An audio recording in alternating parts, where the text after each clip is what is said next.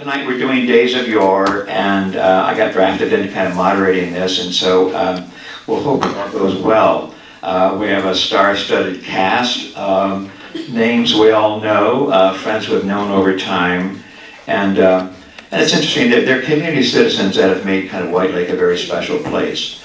And so there are more than the people who obviously are at this table who help White Lake become a great place. One person who is not here tonight, who was going to be here earlier, was Rex Funnel. He's having back problem, and he also would have had some good stories. So I'm going to introduce basically the ladies first. We have Miriam Gibbs, Blanch Mason, and then we have Dexter King. Rex Funnel's not here. We have Jim Staples and Mayor Henry Roesler.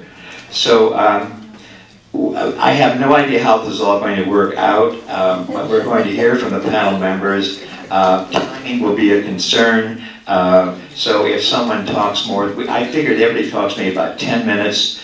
If you're over 10 minutes, you're going to start testing the audience and maybe get the hook, who knows.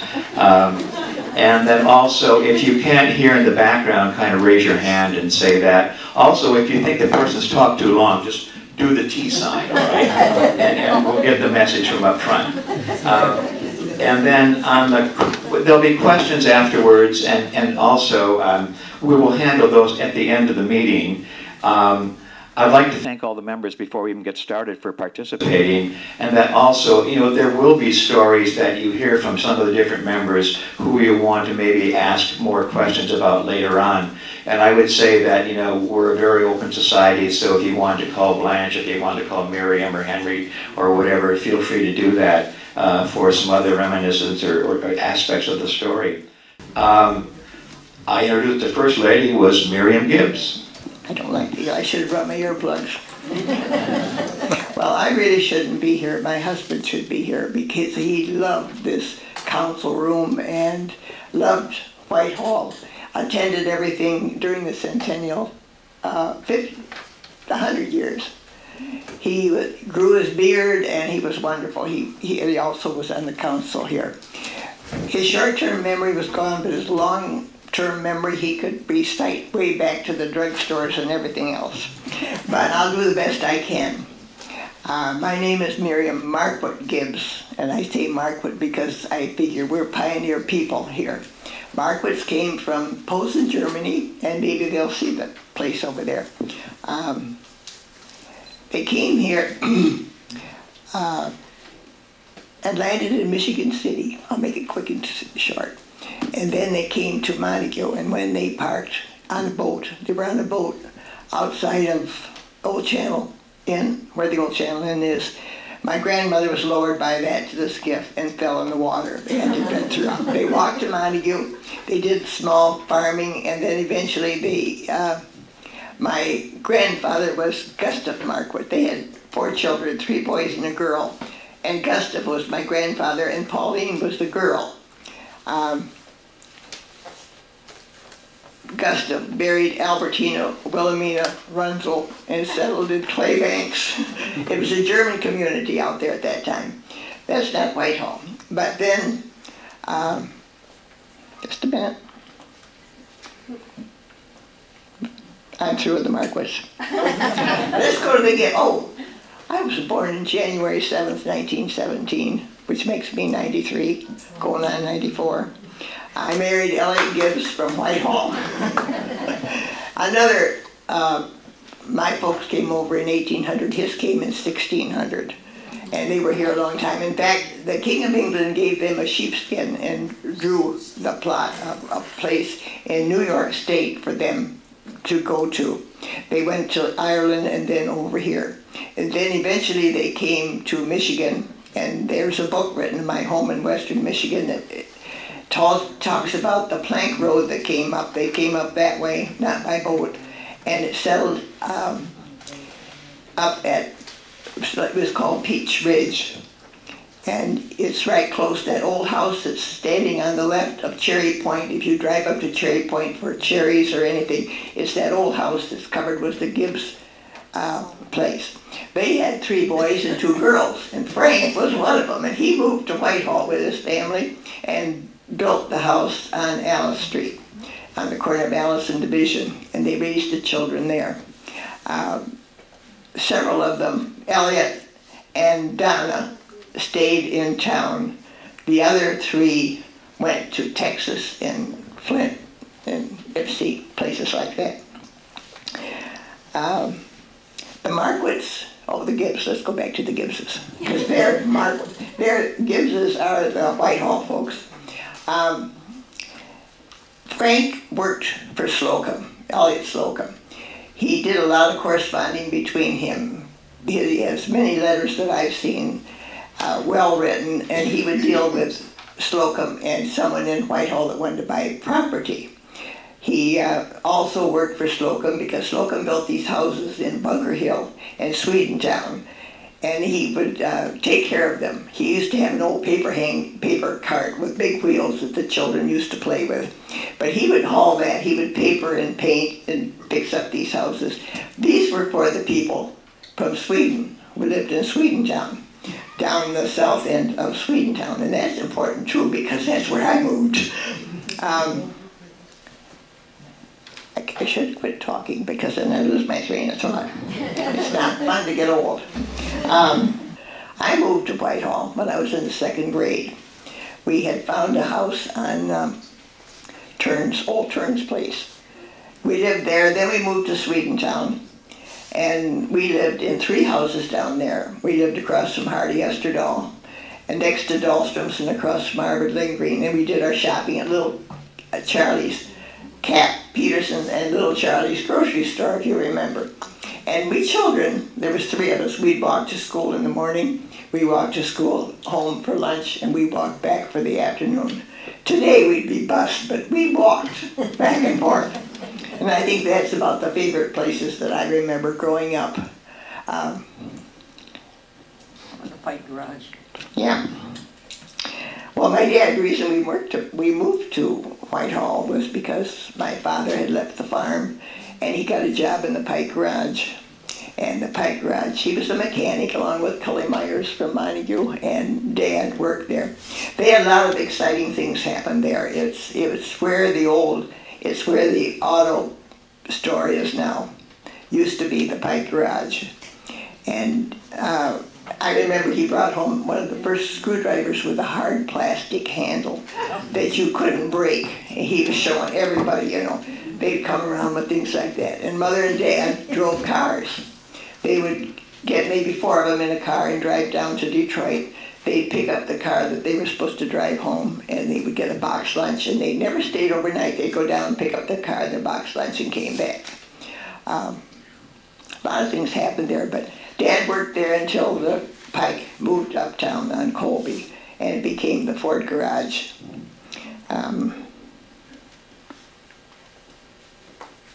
The other thing, the reason I came here was to talk about the Pike Garage. Now I'll get to it. And how are you doing? Am I short? Okay, well. 2 minutes left. I've lost my paper, so I'll just... In 1911, the West Michigan Lakeshore Highway decided they needed a road from Chicago to Mackinac.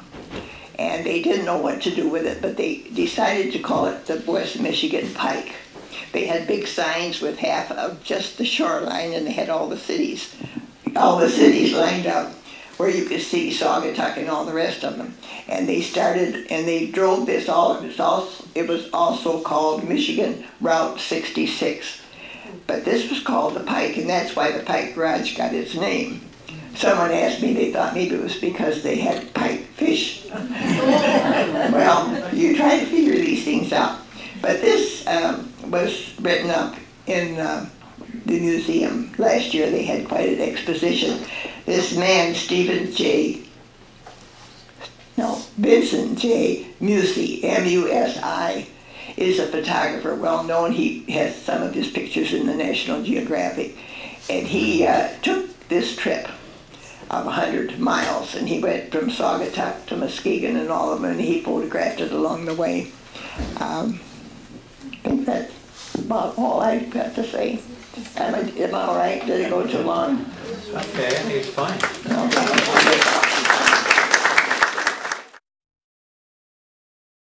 Okay. another little comment on Miriam was that basically Miriam Bennett, she is a wonderful artist, and you'll see her work displayed at the White River Gallery periodically, etc. in the past. Oh, okay. She's dropped out. I forgot to tell you, I'm not here. I can't see any of your faces. So if you know me, come and say hello. Okay. Miriam, thank you.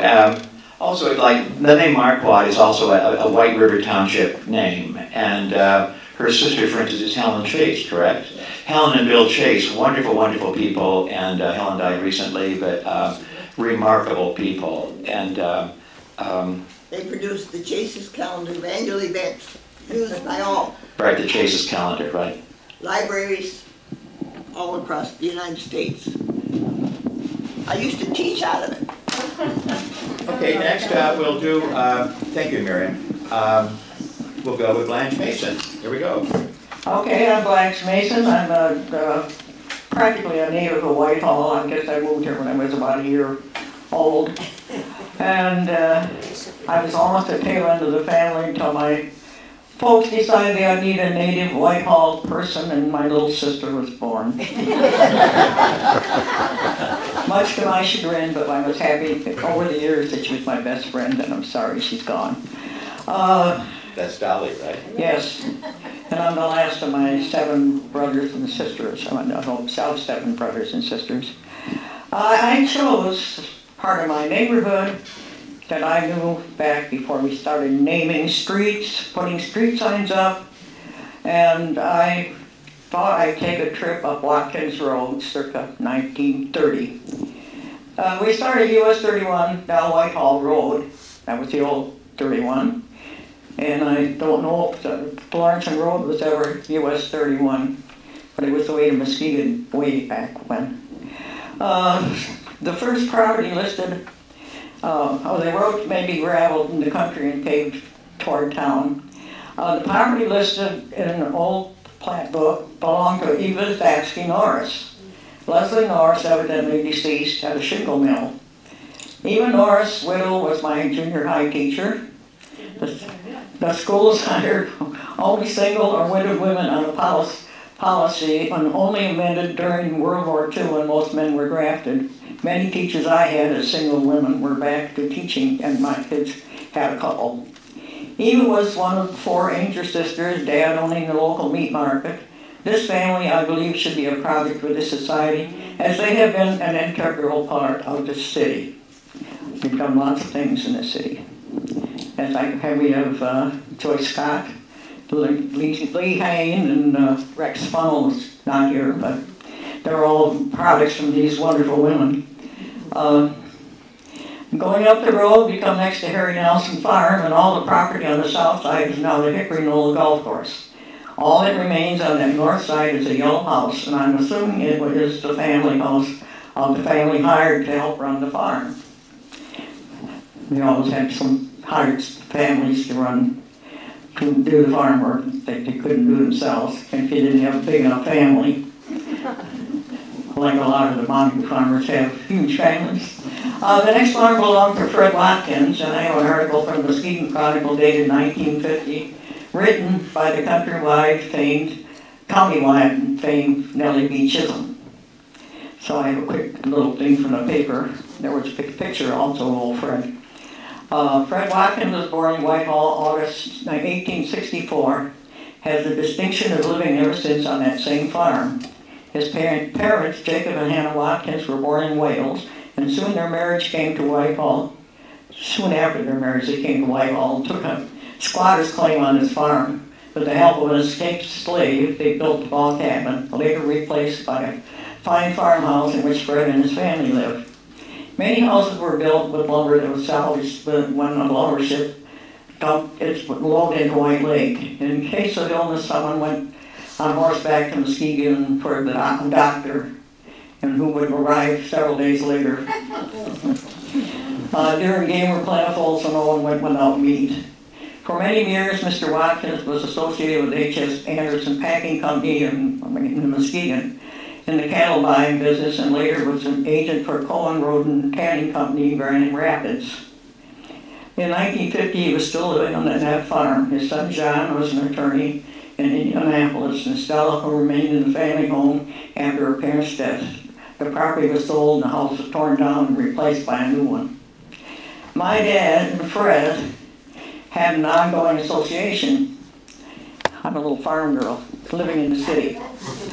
Our farm was in the city. We had 4 or 5 cows and he had a bull. When the cow went dry, my dad would walk the cow over to spend the overnight with Fred's good bull. If the result of this tryst was a heifer, we kept it. If it wasn't, it soon graced our dinner table. Women's lib. With Fred's association with the meatpacking company in Grand Rapids Tannery, I'm assuming that the cow found too old to reproduce would be delivered to Fred. Across the road from the Watkins was a large barn situated on a gully that was owned by Matthew Zump, and a fence divided our property from theirs. The barn held the milk cows that were part of Zump's business as a local dairy. That barn was on what Jacob's family moved into, not the barn, but they built the property they bought. So we held Zump's business was as a local dairy. The cooling shed and bottling outfit were further up the road by the water tower, along with the family home. They supplied milk door to door from a wagon and from a sledge in winter, replete with sleigh bells, along with the clinket bottles. The Zumps were originally from Austria, and my mom would be a frequent caller on Mrs. Zump. The ladies would do their visiting in German, as my mother was fluent and had to learn German as a apprentice in Vienna. I'm a first generation American, praise the Lord. On the south side stands a white house at the end of Peach Street that is owned by Perry Holden, who had a large white house, now red, a bit further up the road. The smaller house was a tenant farmer's house, and our mailboxes were RFD number 1, a good distance from our house.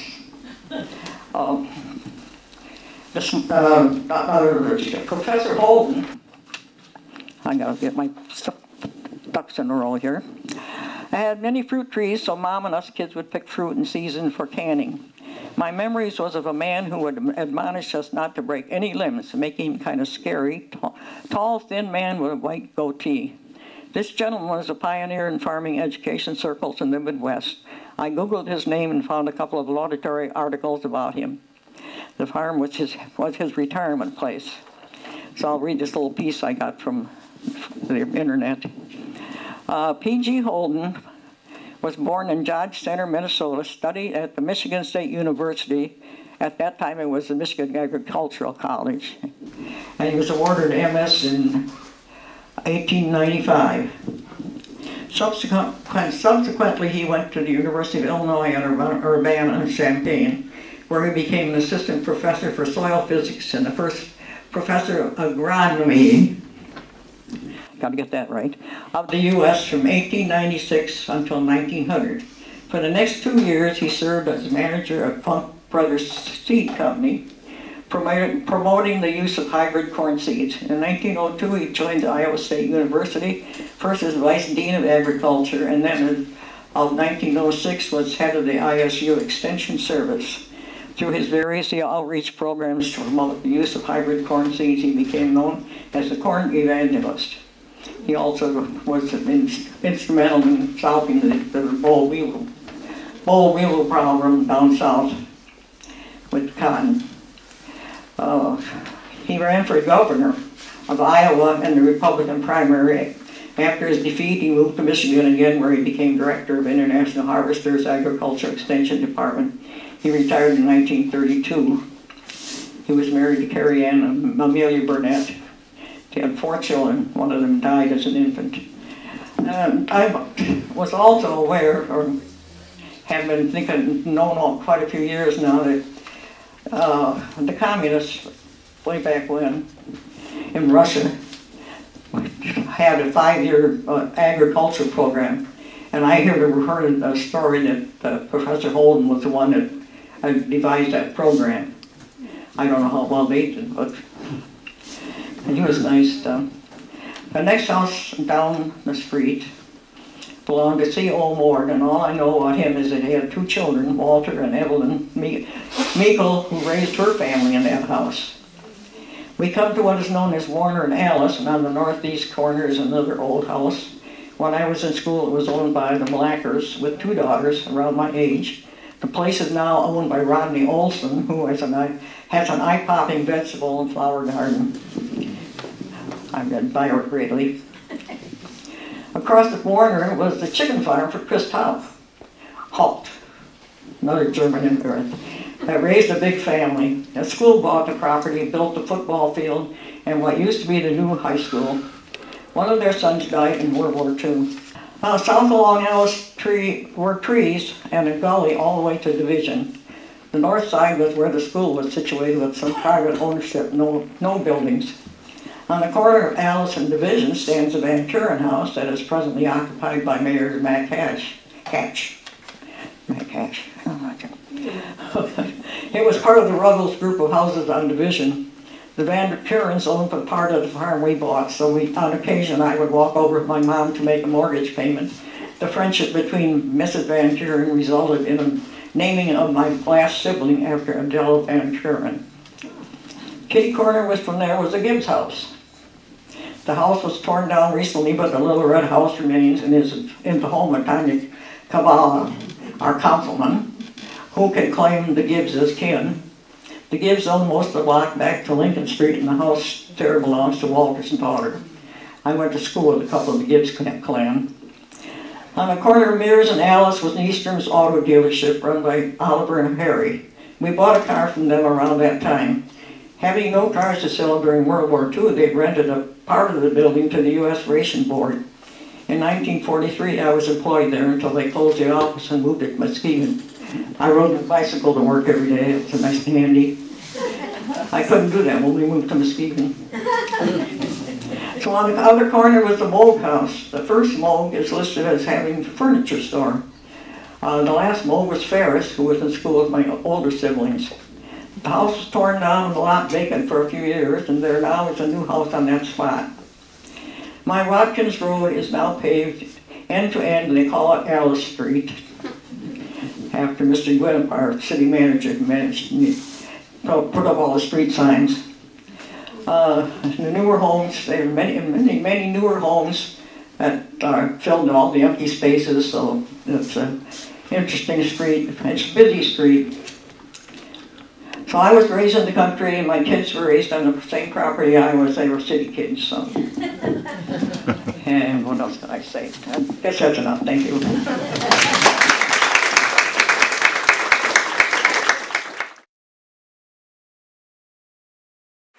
Comment to Blanche. She said she was a farm girl. When I would go up to see Dolly and Blanche, their mother would be down in the basement, and they had ducks and goose all the time. But anyway, I said, "Where's the girls?"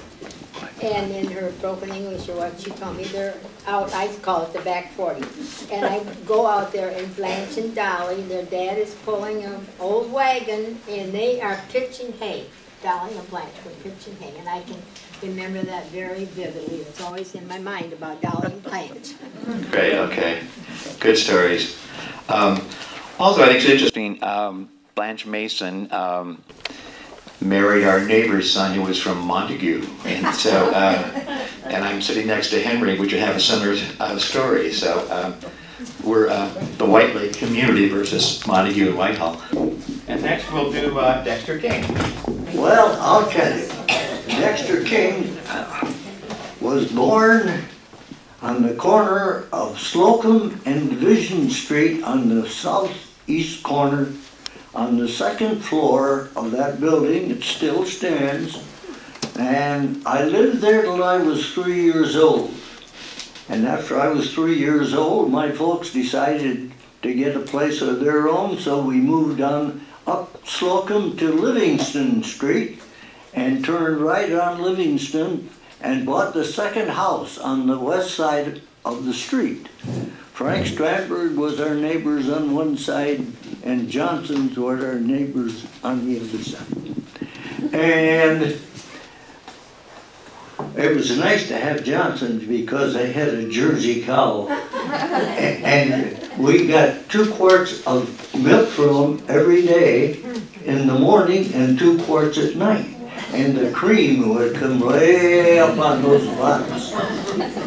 I don't know why it wasn't pasteurized. I don't know how come I'm still living. But you know, I celebrated this year my 97th birthday.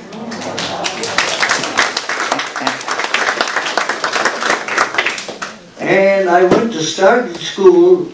Well, to begin with, the house that we bought had 3 bedrooms on the south side and a kitchen, living room, and a parlor on the north side.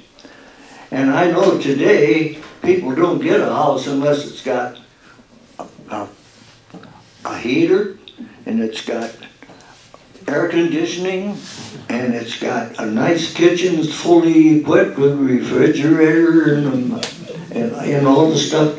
We didn't have that. We had a kitchen stove to heat the back part of the house, and we had a hard coal stove that was in the living room. And the hard coal stove took 2 buckets of hard coal in the morning and 2 at night. And it burned all night, and it was beautiful. The rays from it we always sat there and watched it when we were waiting to go to bed. Anyway, we didn't have any bathroom, so we had an outhouse, three-holer outhouse in the backyard, and we didn't have any place to take our baths. So on Saturday morning, we'd heat the water on the kitchen stove and get the old wash tub out and take our baths in the old wash tub. But I'll tell you, it was a beautiful, beautiful life. When I was 5 years old, I went to the high school, and I don't know how many of you remember this high school, but I remember it so well because my father and mother both graduated from that school, and my sister Doris and Junior and I, she graduated in 29, Junior and I graduated in 30, and Bertha graduated in 32. And both of my daughters went there until they tore it down. I got pictures of the tearing the building down. It was built in 1878, and they tore it down in 1960. But I tell you, I had an awful lot of fun in that school. And, of course, once in a while we got reprimanded for sliding down the banister. But the reason I guess they tore that building down is the fact that the toilets and showers were in the basement. There were no toilets on the 2nd and 3rd floor. But there was a beautiful bell up in the tower, and in the morning it rang for 1 minute when they rang the bell. So if you were getting up late, you better run like mad to be there on time. And I had teachers that I remember. I remember the teachers that were the toughest. There was Double Click in the 2nd grade, and Franny Hurd in the 4th grade, and Eva Norris in the 7th grade. And then we had Mrs. Dodge for English, and she was pretty tough too, but we liked her because she put on many plays at the Playhouse that we took part in. And when I got of age to play football, I said to my mother, I weighed 120 pounds, wringing wet. And I said to my mother, can I play football? And she said, no, you're too small. I said, can I ask my dad? She says, yes. So I asked my dad, and he said, hell yes. So I played football, but I knew in the 9th grade that I probably wouldn't do much playing, but at least I would be there to help scrimmage against the varsity and make them a better team. But I played the rest of 3 years in high school, and I played baseball, and I played running the track. You know, we were so small that what few of us there was, we had to do all these things. There was only 17 in my graduating class. And they built a gym to this school in 1924, and the first 2 years they wouldn't let me in to play because I was too small. But I did play when I was a junior and a senior, and I remember that I was on the all honor team. So I said, you know, I have so many happy memories of that school. However, the football team, when we went out to practice, we had that field that was east of the school, and it was all sandburrs. You know, we didn't have the nice facilities that they had now. And when we got ready to play, we had to run from this school up to Funnel Field, because that's where we played our games. They didn't have a bus to haul us up there. But nevertheless, we had a lot of fun. And when I was 13 years old, my brother and I decided that we wanted to make some money, so we took on the Chronicle route. He had to sign the papers, and George Koval had to sign for the bond. We had to get a bond in order to get it. And that time, the Muskegon Chronicle was selling for 12 cents a week or 52 cents a month. Now, I liked peddling. We had the all of Whitehall down as far as Niestrom's Garage. Bunker Hill and Swedentown we didn't have until later on. But Junior and I in the summer worked at Pitkins on the popcorn machine. First Pitkins had a popcorn machine that sat on Colby Street just outside of the entrance. And then later, it got so that we were so busy that they put a piece of concrete on Mears Avenue and bought a bigger one that you could get in and sit in. And then we roasted peanuts behind us in the unit and made popcorn facing. But we between working for Pitkins' popcorn machine and the Chronicle, Junior and I bought our first car, a 1929 Model A, $600. Oh, I tell you, we had fun. But you know, when I was growing up, my father worked for Mr. Glazier on Colby Street in the grocery store. And when I was about 6, 7, I used to go downtown on the avenue. There was always a lot of snow piles on the street. The sidewalks were always shoveled, but on the snow piles in the street were always a bunch of sparrows. And my brother and I, we tried to catch them. We didn't have much luck. But Mr. Glazier said to us one day, he said, I'll tell you boys, if you get some salt and put some salt on their tail, you'll get them. Well, we tried it, but that didn't work here. And I remember we used to hook a ride with a farmer going from Whitehall to Montague. We'd take our sleds and we'd hook onto them and take a ride to Montague. Then we'd wait and get another one that was coming back to Whitehall. And we'd do that 2 or 3 hours. But one day we was all standing on Pitkins Corner when Merle Whitbeck from Montague came in with his team, and he told us that his horses were 2 years old, so they were pretty frisky. But he says, come on kids, get on board. So we all got on the back end of that wagon. He took us up Colby Street, up as far as City Hall is now. We slewed around and we came back down. He was going to make Mears Avenue, turn Mears Avenue, and he slewed so I thought was going right through Pitkins' front window. But he took us down to the Moofer Adams Playhouse and swung us around and brought us back to Pitkins Corner. He said, everybody off, that's your ride for today. And when we were old enough to go down to the lake, skiing, or skating, you know, we didn't have those kind of skates that are shoe skates now.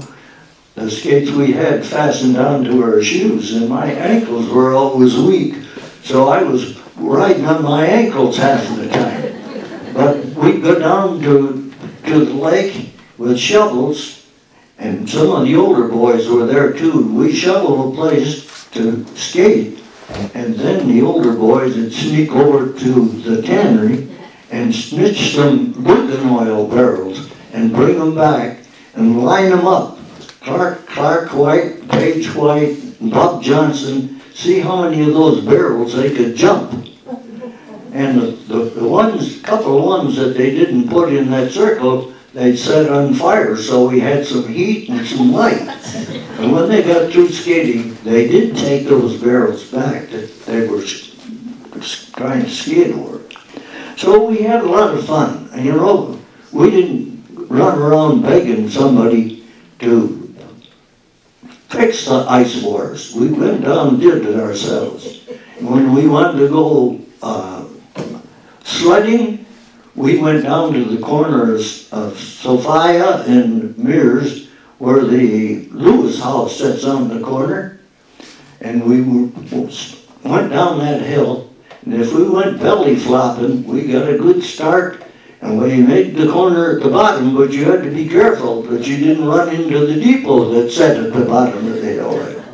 We made that corner, and we went about halfway to where the Lake Street went under the railroad tracks, but it was always quite a walk back, you know. Well, so much for that stuff, you know. How many of you do remember the minstrel show at the old high school? Well, you know, we put that on 3 or 4 years, 2 nights a week, and we made $1,000 for the music department.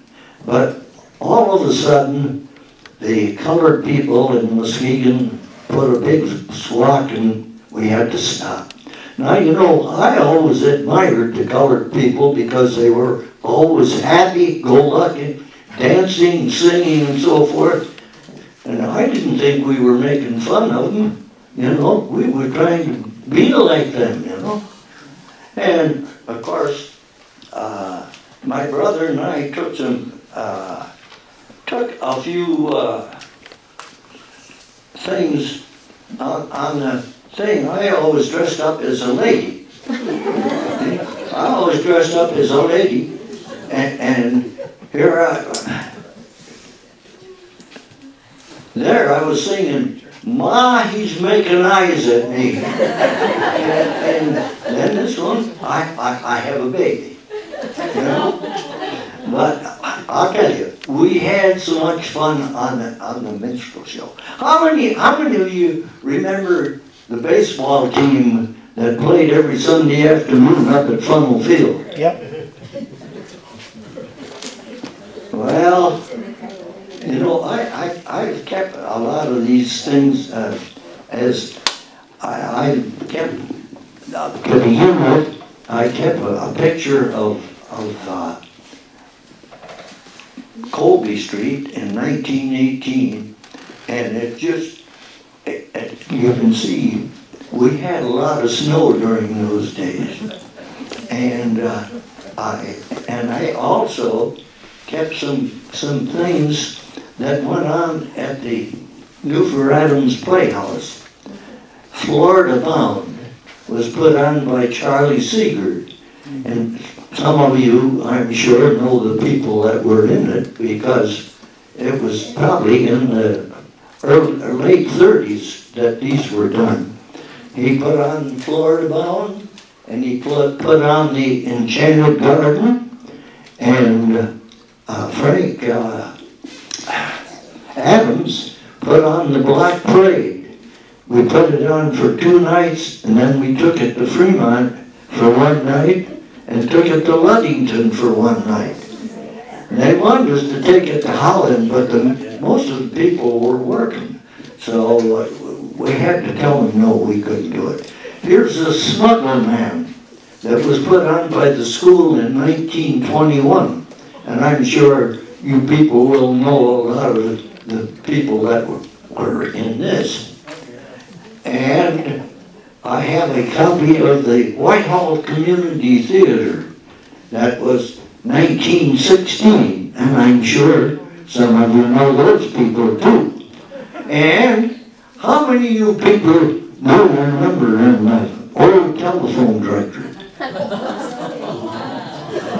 Mine was 37W, and the Pike Garage was 38.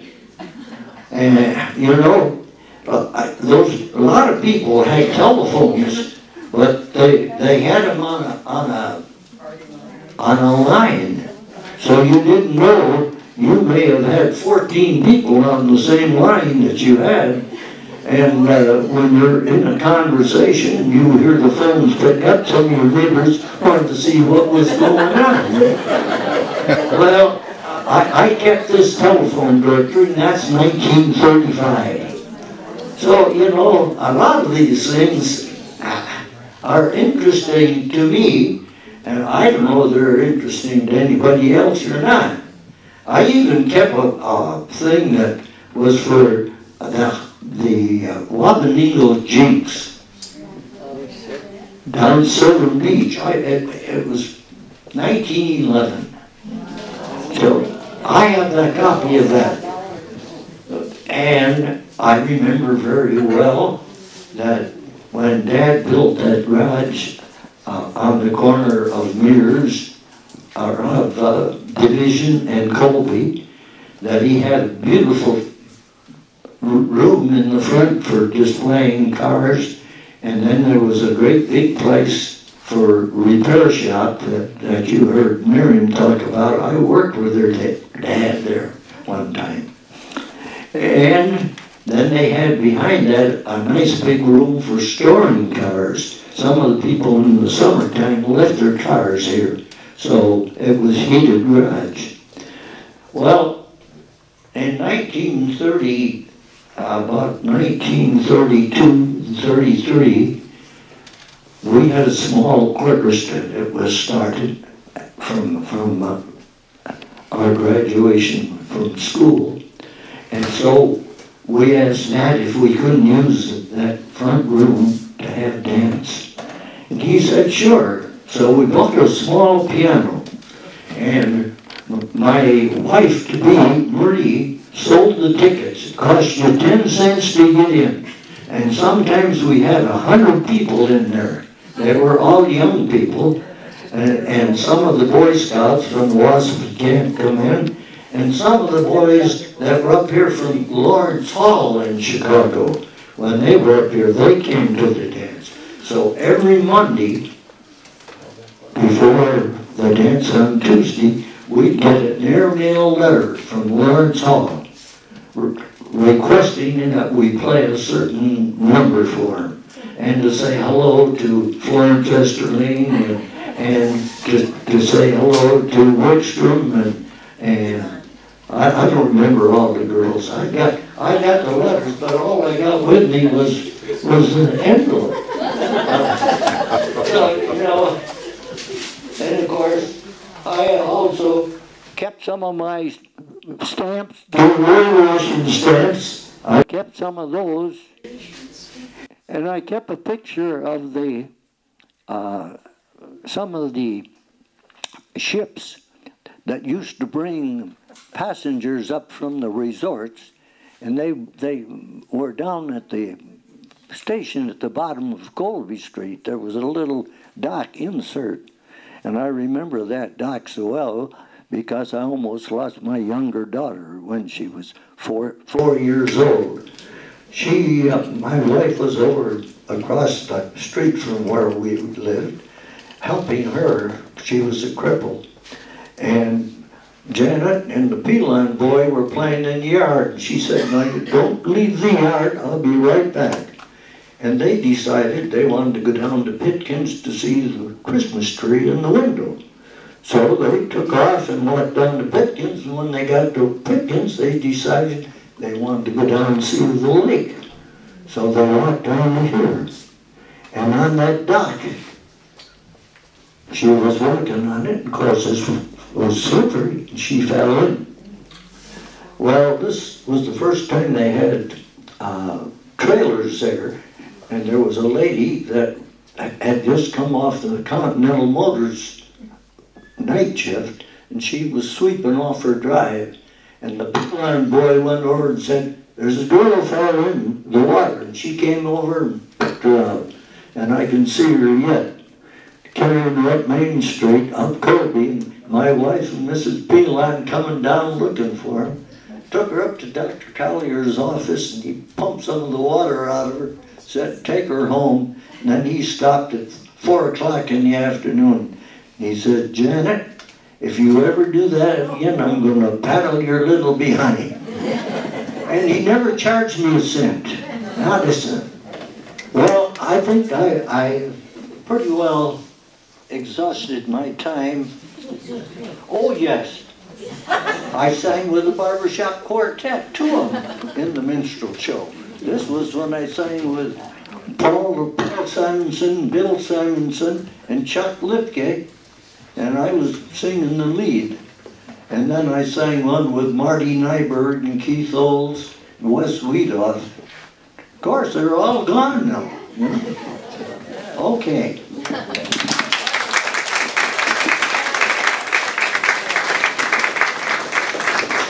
Dexter, thank you. Dexter has lots of, I can just see, I haven't seen them, but like lots of photographs and things like that. And I would think that if there's someone in the audience who wants to learn more about White Lake history, that they ought to come back and spend some time and maybe tape Dexter, etc. Also, Dexter, you know, the information on the Newford Adams Playhouse, Cindy Beth Davis is in charge of the Playhouse. They've restarted the White Lake Dramatic Club, and they would, I'm sure she would love to talk to you about the Playhouse activity. There's always more to say. Okay.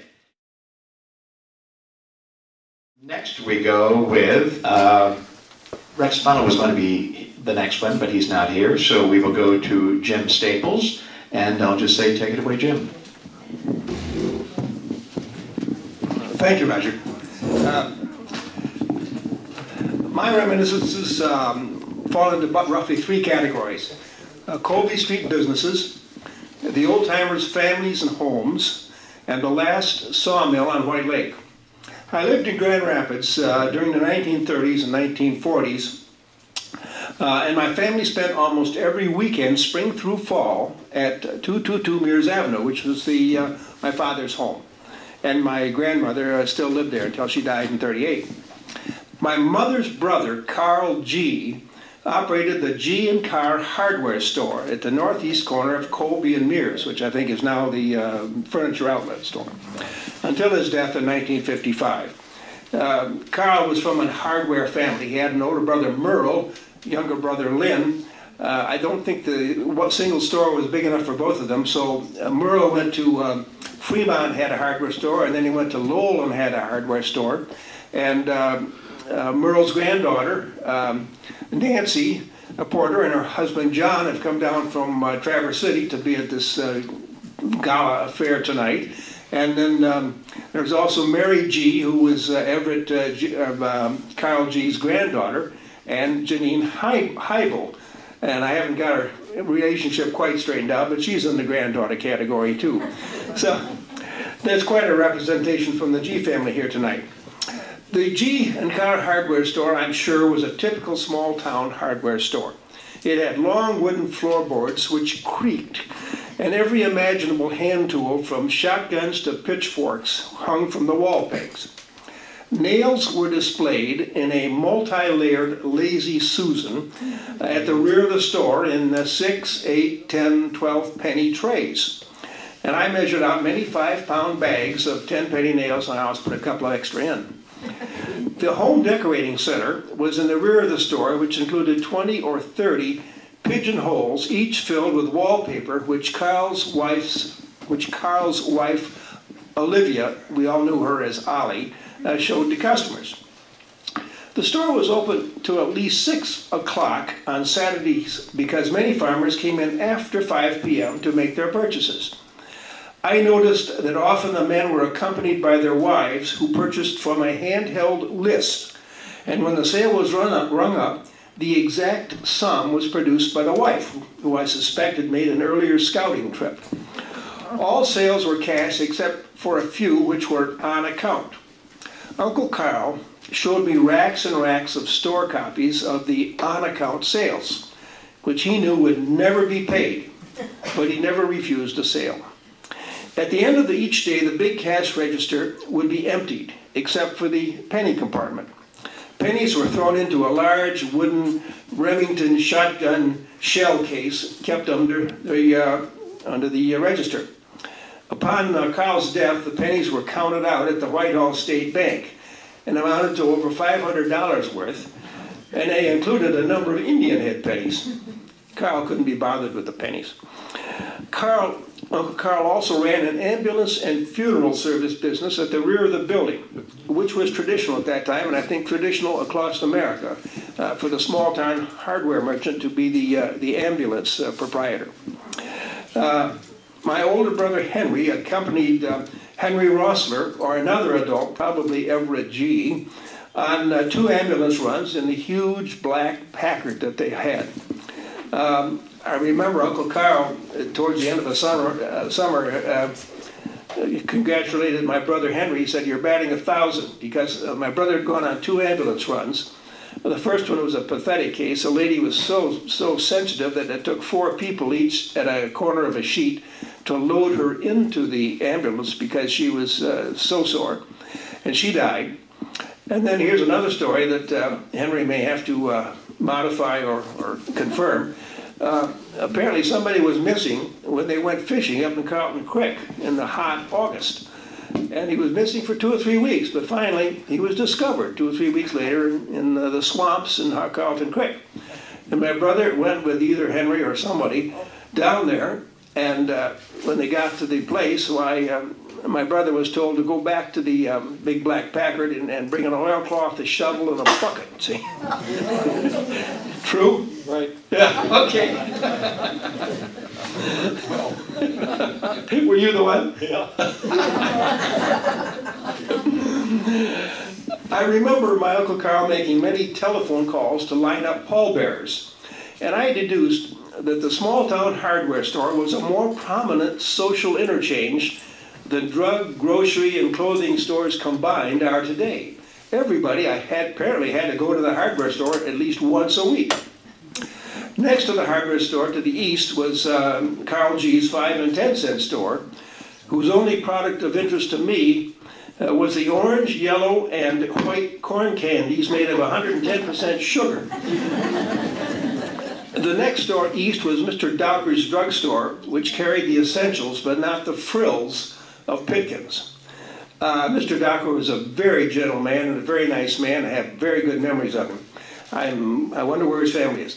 Then came Ray Funnell's barbershop, and reference has been made, and I very well remember going into that barbershop. My dad would kind of get his hair long so he could have Ray Funnell cut it, and we went out to what is now Funnell Field and watched the baseball games. And then about the 5th inning, Ray would come by with his little cap and go through the stands, and Dad would toss $1 in, and that's the way he supported the teams.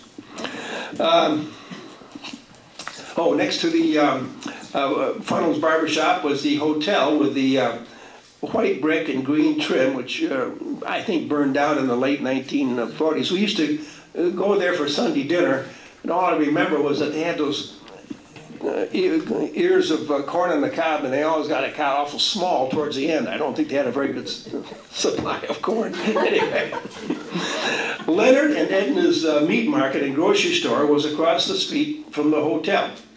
Leonard was the butcher, and he operated on a 2.5 by 2.5 foot maple butcher's block, and Edna handled the groceries. And I always wondered why Edna would always put his thumbs by his waist as he was waiting for the scale to show up, but, showing the honesty of the butcher. On Saturday evenings, we would have a chocolate soda in Pitkin's Sunken Garden at the rear of the store, and that was a very spiffy place. I've been in there now, and I can't turn around without knocking something over. The State Bank of Whitehall was owned and run by cousin George Koval, who once counted out the incredible sum of $500 to me. It was open about 4.5 hours a day from 10 a.m. to 2:30 p.m. and I'm not even sure it was open Saturday.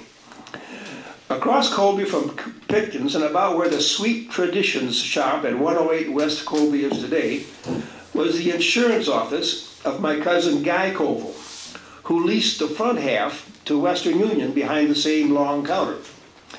I was amazed at how one man could do 4 things at one time. He would read the wire, type the message, smoke a cigarette, and participate in the conversation between Guy and my dad.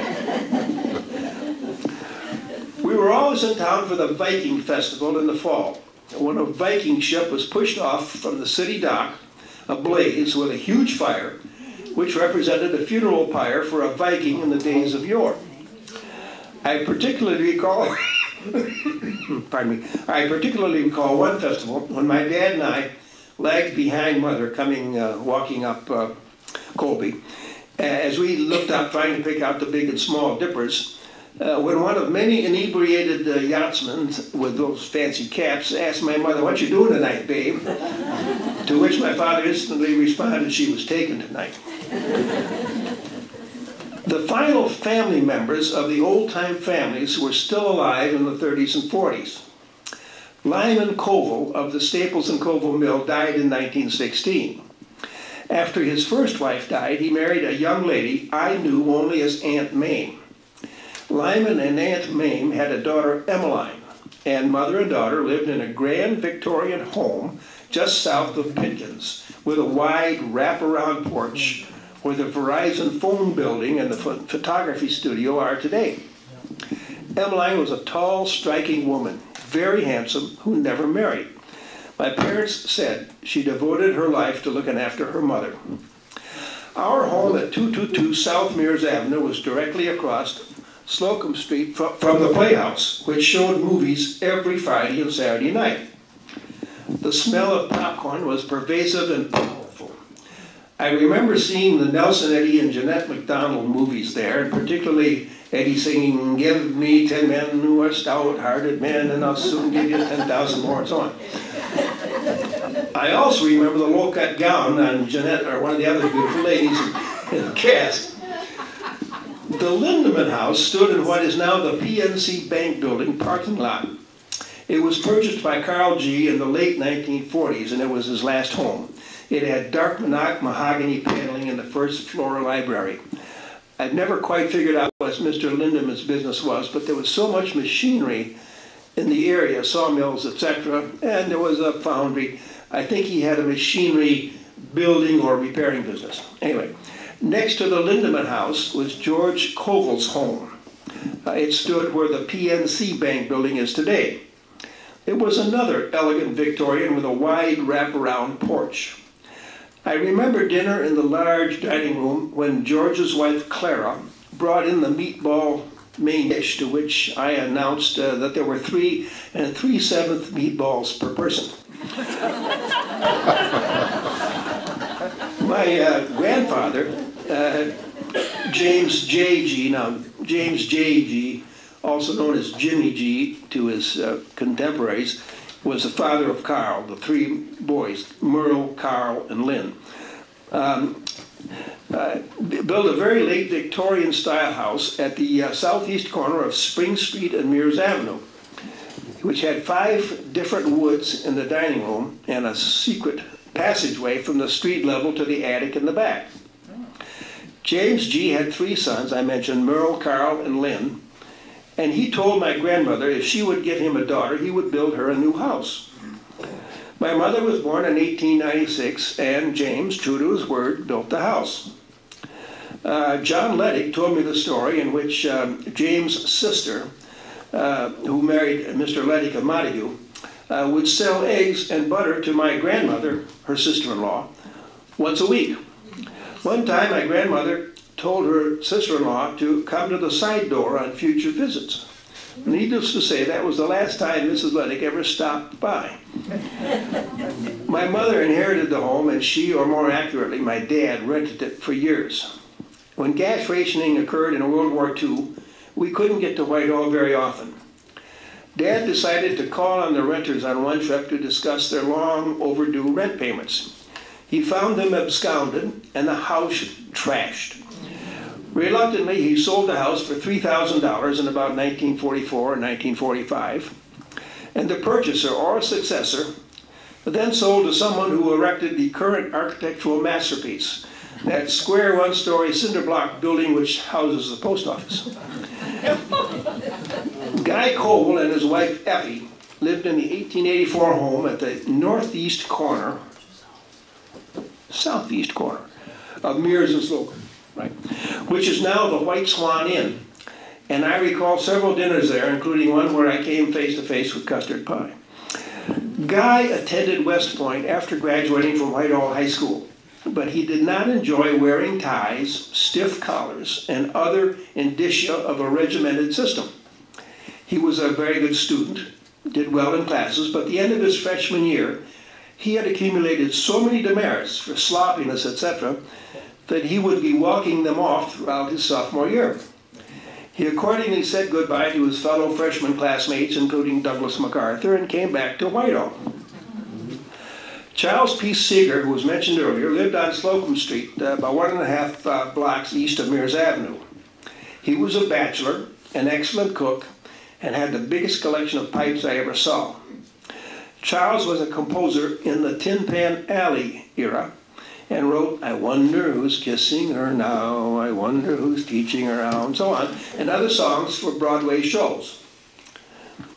Florence Lewis, the only child of John G. Lewis and her husband, Wes Hodges, who was a society dentist in St. Louis, spent summers in the Lewis house just south of the Playhouse. I think of her as a friendly grande dame. She had a somewhat regal bearing, but she loved a good time, and she and my mother were often in cahoots. Several times we all went to Schiller's barn dance, where we danced the Swedish Hummel. That dance began with 3 long, graceful, waltz-like sweeping steps which carried a couple to the end of the room. This was followed by a mad dash to the starting point, trying to beat the 100-yard dash record to begin again. Florence and my mother always attended the Old Settlers brunch until apparently there was an acute shortage of old settlers. Florence had a live-in companion, Gertrude. But the question in our family was Gertrude looking after Florence, or was Florence looking after Gertrude? After Gertrude and Wes Hodges both died, Florence married Mr. Gauthier.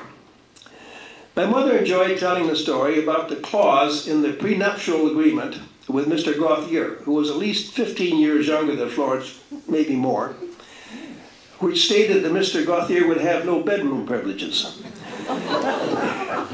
In return for looking after her, he was to receive $1 million on her death. Florence, at her death, left $1 million to a retirement home in St. Louis and another $1 million to a retirement home in Palm Beach, where she spent many of her last years. She wanted to leave $1 million to a retirement home in Whitehall, but there was no suitable donee. Hence, the manager of the Hume home in Muskegon picked up the phone one day, and Florence's estate lawyer told him the Hume home was the recipient of $1 million gift. Imagine the surprise at the other end of the line. In the summer of 1942, my brother Henry and I and our dad walked down Slocum Street to the peninsula where the Crosswinds restaurant and marina is now located. Mr. Jack Lyons, owner of a marine construction business, and also owner of the Lions Den, you know, as you go on South Shore Drive, you see the Lions Den off on the east side. Mr. Lyons had set up a sawmill on the first 60 or 75 feet of level ground after the downward incline of the entrance ramp. The mill had vertical wood board sides and, if I recall, a shingled roof, and contained a large circular saw and a planing mill. I can still hear the whine of the saw as it cut 2 inches by 4 inches by 8 foot long pieces of lumber from 8 foot logs. The rough 2x4s then went through the noisy, roaring planing mill, where it would emerge as a 1 3/16 inch by 3 13/16 inch by 8-foot smooth piece of lumber which you could handle with your bare hands. At the end of the peninsula, where the Crosswind restaurant now has a little porch where you can eat and look out over the lake, was a hulk, which reminded me of a clipper ship of the 1850s, but without any masts. Mr. Lyons planned to tow the hulk to the Upper Peninsula, load it with logs, tow it back to Whitehall, and keep his sawmill humming. My brother and Dad and I stood there, and my brother pleaded with my dad to let him ship out on the hulk as a sailor for the coming summer, and I could see Dad was weakening. The rehabilitation crew were hammering some spikes into the side of the hull. And they go bang, bang, and on the third bang, bang. In other words, it was dry rot for about 8 inches after the first half inch of good timber, see. The spike went in like it was penetrating butter. And the only thing Dad said was, forget about it. And my brother had to content himself with going to Annapolis 2 years later. Personally, I've often thought this last sawmill on White Lake would be a great subject for a senior thesis in the English department at Whitehall High School. And I hope somebody picks up the suggestion someday, because the lumber era did not end in 1907 with the closure of the Staples and Coble Mill. It really had about a three-month revival in 1942 at the foot of Slocum Street. Well, that's my remembrances.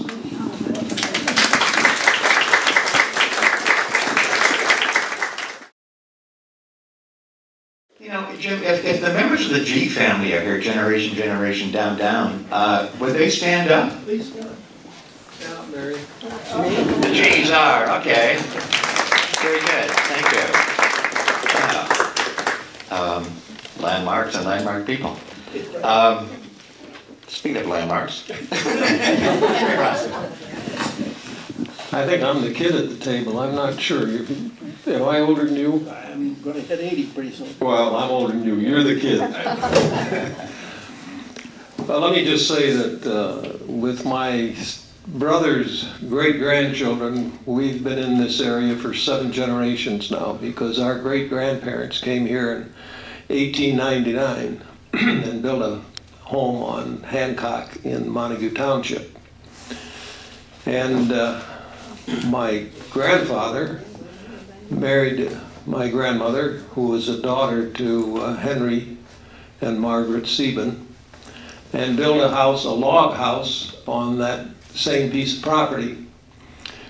How many of you know what I still call the Harry Block log house on Hancock? There's a log house on Hancock. Well, right across the street was the original Sieben farm, my grandmother's father's farm. And they had, Grandma and Grandpa built a log house just like Block's house. But it caught fire in 1910 and burned to the ground, taking the barn and the chicken house and everything with it. So Grandpa decided there wasn't any place to make enough money to build again here, so he moved to Chicago. Took his kids, my father and his 2 sisters. Dad had gone to school at the school on Post and Hancock, where they sell asparagus. Now he's got that house on the northeast corner was the school that my dad went to when they were on the farm. Anyway, make a long story short, Grandma and Grandpa came back to the farm after Grandpa made enough money to get going again. And then my dad was in a severe accident in Chicago and couldn't work anymore, and decided that we were going to move back to the farm. So we moved back to the farm in 1942. But it was like being at home, because I had spent every summer that I can remember, and I have pictures showing me even before I can remember on the farm with the great-grandmothers staying at their house. So I was in Michigan all summer from my childhood until we moved back. And so it was always seemed like that was more of a home than Chicago was. But you can imagine my dad married a girl who was from Chicago. And although Mother had been up in the summertime with great-grandma and grandpa, she knew what the rigors of country living were. But if you can imagine that when my dad could no longer operate, he had a severe skull fracture and was incapacitated for several years. To move from Chicago, where she had running water, central heat, transportation, electricity, to a 3-room home that my dad and I built, 24 by 24, with a coal stove in the one room, and there was a small bedroom for my one brother, Don, Wayne was born when we were here, and a larger bedroom for my folks, and then one big room, which was the living room, the dining room, the kitchen, and whatever else. But Mother made it. She adjusted. We had a 3-holer, and we had carpeting on it. Carpeting. And my grandmother's was even greater than that because she had wallpaper in hers. I'll have to tell you, maybe I should, well I will.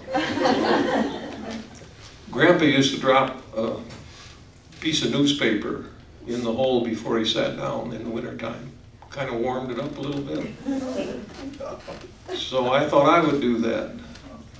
Well, if you don't get that paper down far enough, when it flares up, it not only warms you, it gets you off the hole, I can tell you. Well,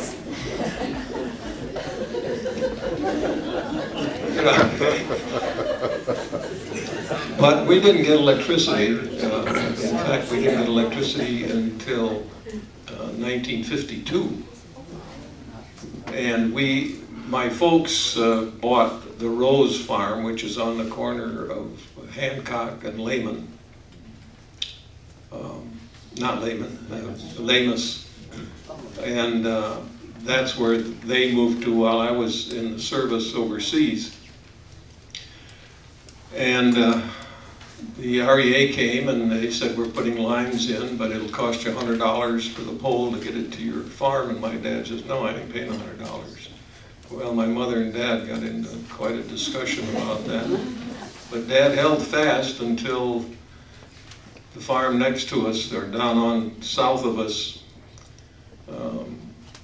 Napier, Mr. Harry Napier came up and he said to my dad, he says, Hank, we decided we want electricity, but I understand you won't pay for the pole on yours. And he says, well, it's $100. My dad said, I ain't paying $100. He says, we're getting along all right. Well, Harry says, I'll tell you what. He says, would you have them put the pole in for $50? My dad says, well, yeah, I expect maybe we'd do that, but they aren't going to cut down on it. And Harry says, that's all right. He says, I'll give you the other 50, because my wife says, we're going to have it. And so they did, and then they got the electricity, but my mother told my dad, why didn't you hold out? He'd have probably given you the other 50, and you wouldn't have to pay anything. Well, so after that, she was much happier with everything. I can tell you all kinds of stories about G's, but let me just reminisce a little bit about what I can remember about G's. One of the things about Carl, he was a great guy, and he could add up the stuff as it was being laid out on the table in his head faster than either I or ever could add it up on the adding machine. As it was laid out on there, he just came up with it. It just amazed me how quick he was in doing that sort of thing. Great guy to work for. And as you all know, I ended up with a licensed funeral director primarily because of Carl, because he helped me with my schooling, paying for my schooling. The only thing I argued about him was when I was making 32 cents an hour, he pulled me aside and said, no, he says, you're not going to get your full check. What do you mean I'm not going to get my full check? It's only a couple of dollars or so. He said, no, he says, I'm holding out 10% and I'm investing it for you. Well, You know, when you're 17 or 18 years old, you don't, well, 16 years old really, and after that.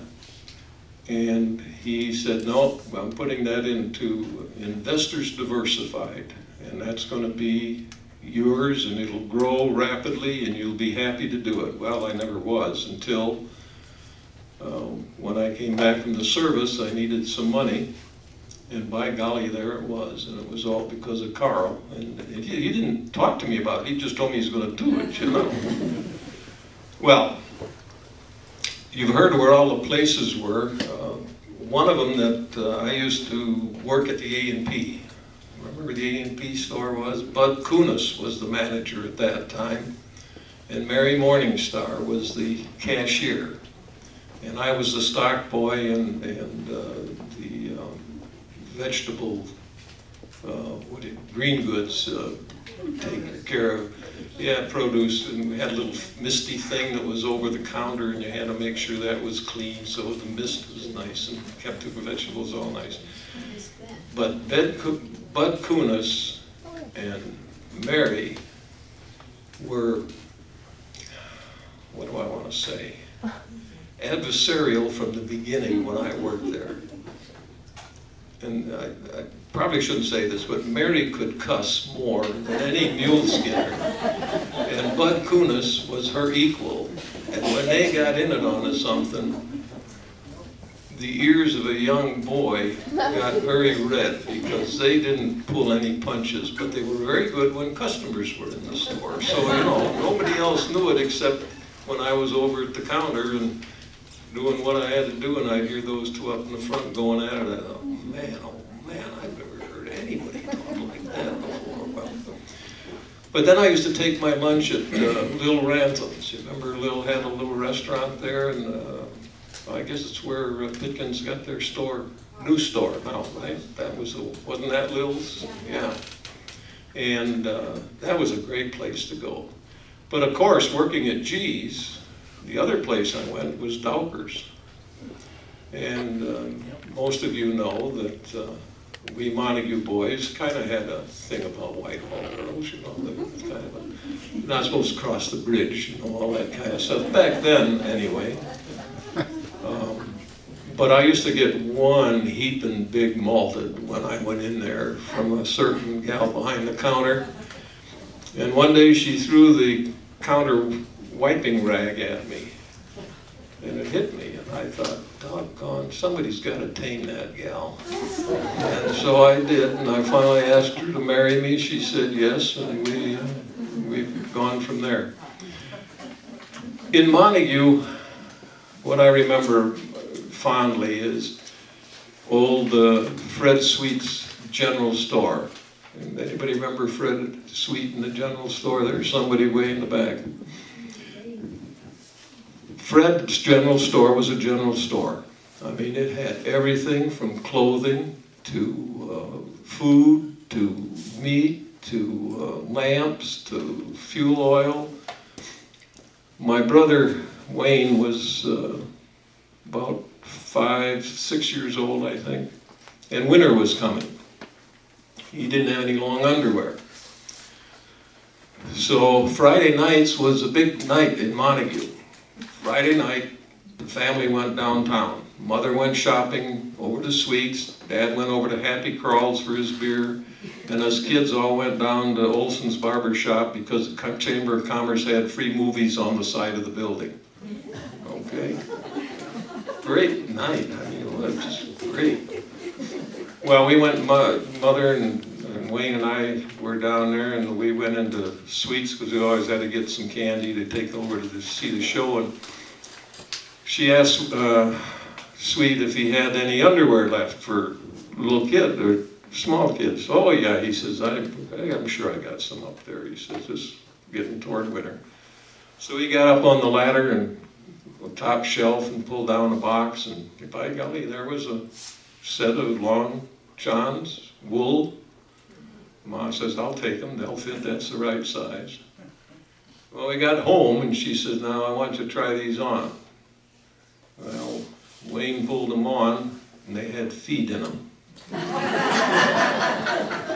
He said, I ain't wearing these to school, and I'm not wearing anything with feet in them. I said, but it's just, no, you know, you had the trap door in them and everything else. No, he wasn't going to wear them. He finally talked Grandma into cutting the feet out and hemming them.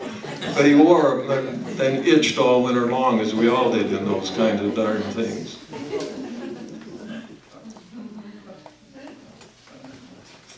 Fred's son was our mailman.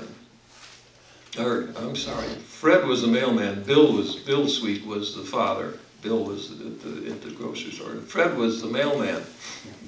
Fred used to get to our house, out to the farm, out to our place in the wintertime, and he'd toot the horn 2 times. Dad'd go out and open the barn door, and Fred would pull in and put the chains on his car because we had a hoist in the barn, and he could lift back into his car up and put the chains on to do the rest of his route up into Oceana County. Just as regular as clockwork almost. And I asked him once, I said, why don't you do that downtown before you ever start out? He says, no place to lift it. So those were the kinds of things.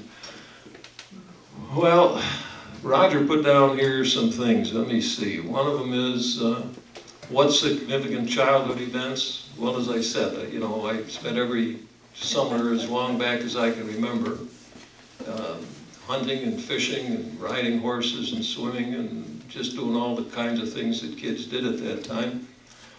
When I was 14, my grandpa decided it was time for me to learn how to plow, and of course he was still using horse. And if any of you have ever tried to handle a single blade plow behind a Belgian horse, which takes force to get the shoe into the ground. And at 14, I probably weighed 90 pounds, maybe 80 pounds. I was a skinny kid, and I could not keep that damn plow in the ground. And Grandpa says, you just aim for that. See that tree down there? Yeah. You just go right for that, and you'll plow a beautiful straight furrow. Well, I started out, I plowed a furrow all right. Half of it was a furrow, half of it wasn't a furrow, half of it was on the ground, half of it was stuck into the ground. The horse couldn't even move it. But I learned how to plow. It took me some time to do it, but at that time we didn't have a tractor. Grandpa wouldn't buy a tractor even when they were available. And so family's role in the community, well, as you all know, starting with my father, he was a special deputy sheriff, and ran the system for both fire and police in Montague, and my brothers and nephews and nieces and sons and everybody have been involved. Favorite place in the White Lake area? I guess it would be back on the farm where I planted, in 1947, I planted 2,000 pine trees behind the house, behind the barn. And I guess my favorite place is just walking through there now and seeing little stubs that I stuck in the ground. Beautiful pines that are just straight as a whip, and probably could build a very nice log cabin if I wanted to. Favorite people while growing up? Well, I've already mentioned Carl and Everett. Everett was, to me, one of the most gentle, admirable persons that I ever knew. He was the most gracious funeral director, and I worked for a number of them during my career when I was licensed. He was the most gracious funeral director that I have ever met or seen operate. I've never seen anyone else. Many people thought he was different, and he was. But his difference was, I never heard him say a mean word about a person. I never heard him swear. He was just a guy that inspired me to be as good a person as he was.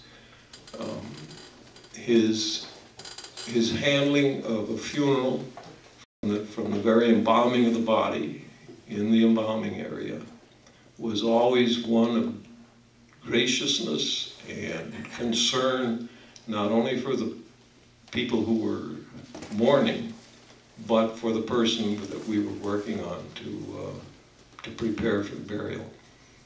Great guy. And it irks me once in a while when I hear someone criticize him for opening a door. He would always open the door. You couldn't get out of a car in a funeral line without ever running up there, making sure that the family's door was open before they got out of the car. And that sort of thing just, unfortunately, doesn't exist anymore. Who else did I admire? Well, I want to tell you another story about Carl. One day I was in the store, and over on the corner by the bank was a bench. And on that bench was Charlie Ruggles. Who else was over there? Charlie Ruggles was from the insurance. Anyway, there was 3 or 4 of the older men, about Carl's age, really, over there. And who was it that came in? I think it was Mr. Nelson from the store across the street came in. And Carl was in the front window looking out over to the bank where those guys were sitting. And Mr. Nelson says, "Carl, what are you doing, figuring your income tax for this year?" Carl says, "What are you talking about?" "Well, you're counting those old guys sitting on that bench, aren't you?" Carl got a little upset, but since he and Mr. Nelson were pretty good friends, he kind of chuckled afterward. He says, "No," he says, "I just was wondering what they're talking about today." But the other thing, I used to always have to count how many bamboo fishing poles were still in the hoop outside the door on a Monday morning, because we never took them in. We had a big hoop on the side of the building, and in there was all the bamboo fishing poles. We didn't lose very many. Once in a while there'd be a couple of them gone and no dollar left, or whatever it was, 50 cents. Adolf Anderson was a guy that I also admired. He was, of course, the president of the bank in Montague, along with Joe Achenbach, who was at that time, I think, president, about the same time was president in Whitehall. I worked at the Parker Dairy. Remember the Parker Dairy out on Whitbeck Road? I worked there. The building is still there. I worked there for 2 years when milking machines first came out. And if you remember, the first milking machines weren't really efficient, so you had to strip the cow after you used the milking machine, and that was a job that I just did not like. I'd rather milk a cow right from the beginning as to just work it toward the end. And we never had cows on the farm. My mother didn't like the way cows smelled. She would not have a cow on the farm. Fortunately, the Mowers, Ed Mowers and his mother, who lived on the northwest corner of Hancock, just across the road from us, he had 2 Jersey cows, beautiful little Jerseys, and he gave great milk, lots of cream. Ed was handicapped from an unfortunate accident. His father whipped him with a buggy whip once as a boy when he did something. He went upstairs and went to bed, and when he came down the next morning, he was paralyzed on the left side. And Ed never married, of course, and walked with a very bad limp. But he and his mother were there. So we would get the milk from them, and we had lots of chickens, and so they would get the chickens and eggs from us. It never cost us a nickel. It was just a back and forth. You know, you get the chicken and eggs, and we get the milk and cream. So that's the way it went at those times. Outstanding events in Montague? Well, like in Whitehall, the homecoming was always a big event. I mean, it was a big event. It closed the street down just like we do now. Friday movies. What else? What about the Franklin House fire? The Franklin House fire was a big fire. And I was down there all by myself when it first started, because I was on duty that night. And I don't remember who turned the alarm in, but I knew that it was going to go down. There was no question in my mind that it was a goner. And if you see one of the pictures that was taken, you'll see me standing all by myself. There's only one fire truck there at the time, standing in the middle of Ferry and Dowling Street, looking at the hotel as it's burning up.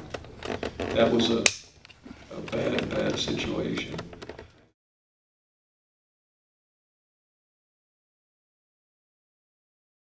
Does anybody else have any comment? Roger, I have been sitting here trying to get courage to tell of an occasion that happened in high school when I was a senior. We had a superintendent that everybody didn't like. We didn't like him at all. And this one chap, he decided he was going to fix him. So at Christmas time, he went out and picked up 3 droppings from a horse and put them in a box. And he put a piece of paper in there with a note on it, wrapped it all up pretty, and put it under the Christmas tree. Of course, the superintendent always opened his gifts at Christmas time. And he opened it up from one horse's ass to another.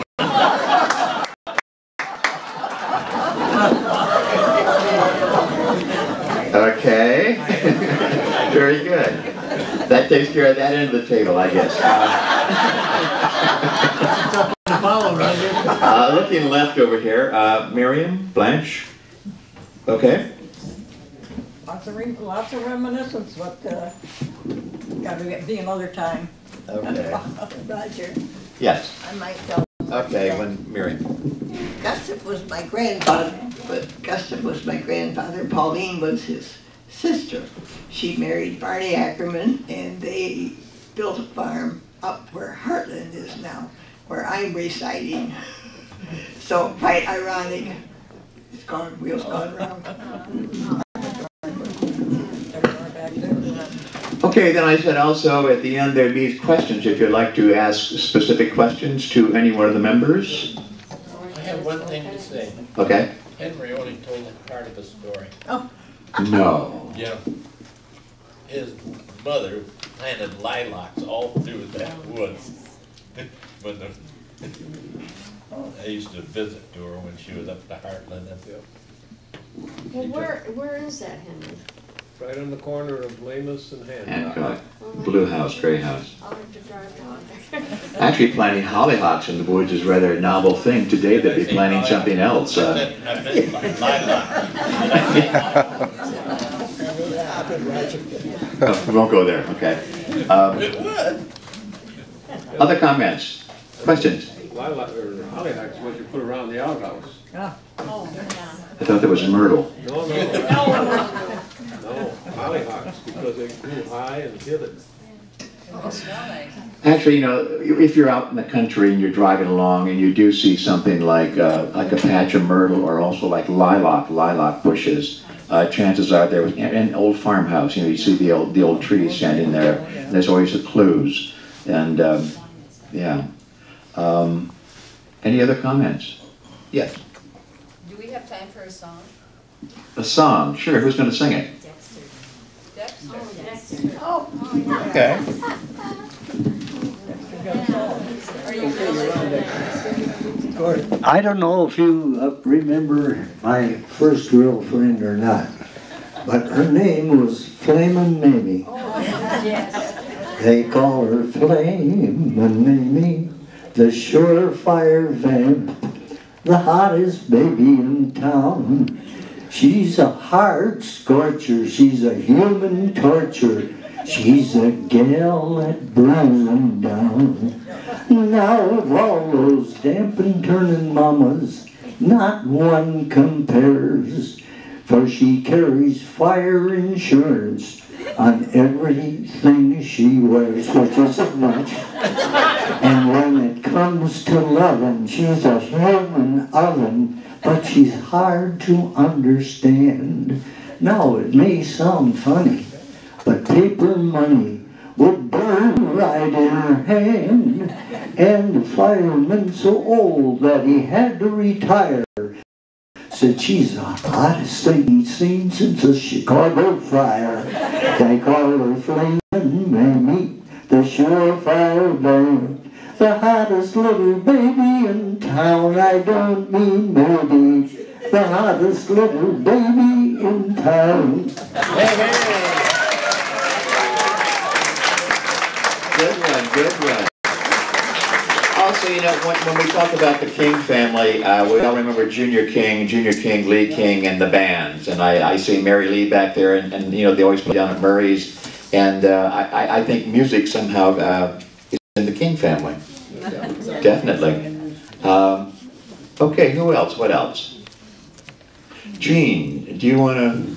Well, just please, if you are through. I think we are. Are we through? Help yourself to the refreshments that are over there, because there's all kinds of cookies. And I just have one question. Okay.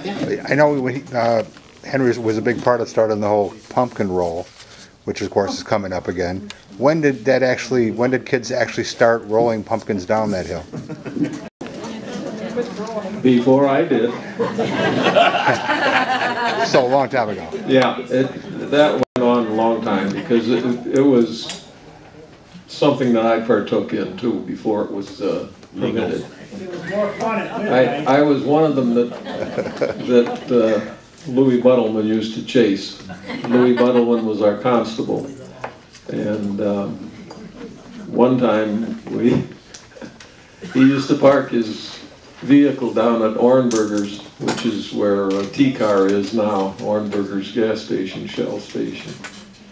And he was out checking doors, so we got a couple of cement blocks and lifted the rear wheels just off the ground. And then we went up the top of the hill and rolled a bunch of pumpkins down. And he knew we were on the top of the hill, so he got into his car and he put her in gear and away. He didn't go anywhere. So we walked down nonchalantly downtown, gave him a hand and put his car back on the road. Kinder was gentler days. Great story. In the early 30s, Then I ended up being a policeman.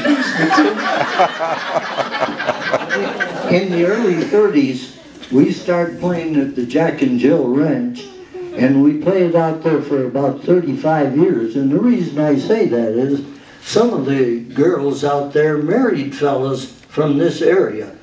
Benny Scholl's wife came from there.